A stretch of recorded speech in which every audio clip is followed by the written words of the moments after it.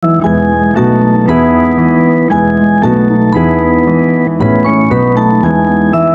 morning everyone, my name is Rangiv Zapanta from grade 1 Zircon.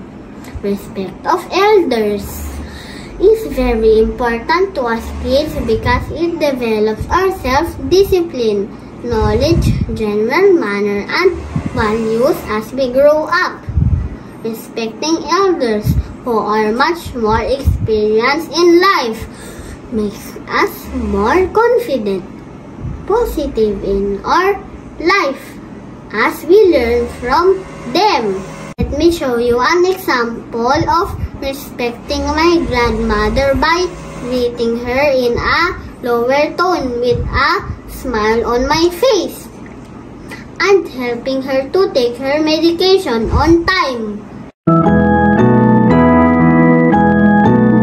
Good morning po, Lola. Mano po. I will help you take your medicine. Okay. Here po, Lola. Careful, Lola. Oh. Give my medicine. Here po.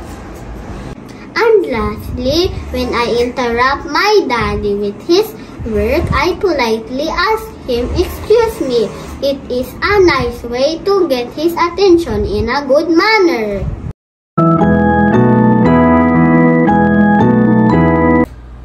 Excuse me, Daddy. Good morning. Good morning, Janry. Can I have some of your time, please? Yes, Janry. Can you check my assignment in ESP? Okay, Janry.